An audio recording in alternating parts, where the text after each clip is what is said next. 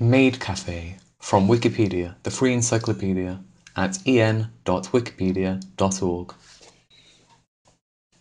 Maid cafés are a subcategory of cosplay restaurant found predominantly in Japan. In these cafes, waitresses dressed in maid costumes act as servants and treat customers as masters and mistresses in a private home rather than as cafe patrons.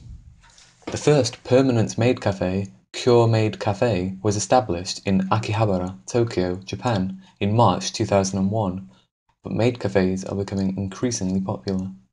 As they have done so, the increased competition has made some use unusual tactics in order to attract customers. They have also expanded overseas to countries like China, South Korea, Taiwan, Hungary, the Czech Republic, France, Mexico, Canada, and the United States. Section 1. Costume and Appearance. The maid costume varies from cafe to cafe, but most are based upon the costume of French maids, often composed of a dress, a petticoat, a pinafore, a matching hair accessory, such as a frill or bow, and stockings. Sometimes employees wear rabbit or cat ears with their outfits to add more appeal. Waitresses in maid cafes are often chosen on the basis of their appearance. Most are young, attractive, and innocent-looking women. Some maid cafes also have cross-dressers as maids. Section 2. Clientele. Maid cafes were originally designed primarily to cater to the fantasies of male otaku, obsessive fans of anime, manga, and video games. The image of a maid is one that has been popularized and fetished in many manga and anime series, as well as in gal games. Important to the otaku attraction to maid cafes is the Japanese concept of moe, which generally describes a love for anime, manga, or video game characters. More specifically, moe refers to adoration for young or innocent-looking female characters. People who have moe, especially a specific subcategory known as a maid moe, are therefore attracted to an establishment in which they can interact with real-life manifestations, both physically and in demeanor, of the fictional maid characters that they have fetishized. Today, the maid cafe phenomenon attracts more than just male otaku, but also couples, tourists, and women. Section 3. Menu. Most maid cafes offer menus similar to that of more typical cafes. Customers can order coffee, other beverages, and a wide variety of entrees and desserts. However, in maid cafes, waitresses will often decorate a customer's order with cute designs at his or her table. Syrup can be used to decorate desserts, and omelette rice, a popular entree, is typically decorated using ketchup.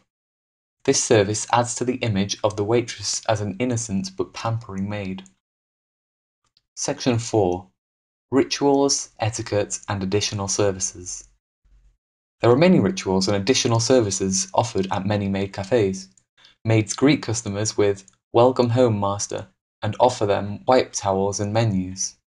Maids will also kneel by the table to stir cream and sugar into a customer's coffee, and some cafes even offer spoon-feeding services to customers. Increasingly, maid cafes offer grooming services such as ear cleanings and leg, arm, and back massages, provided the customer remains fully clothed, for an additional fee.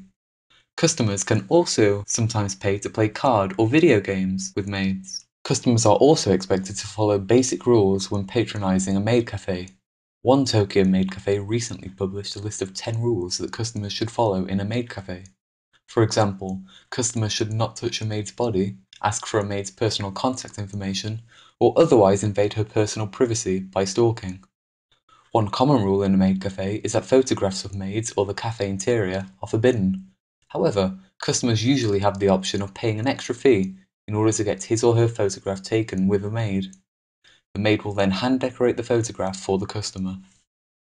This sound file and all text in the article are licensed under the Creative Commons Attribution Share-alike 3.0 Unported license, available at http://creativecommons.org/licenses/by-sa/3.0. This sound file was recorded by Bauer UK on the 27th of March 2013.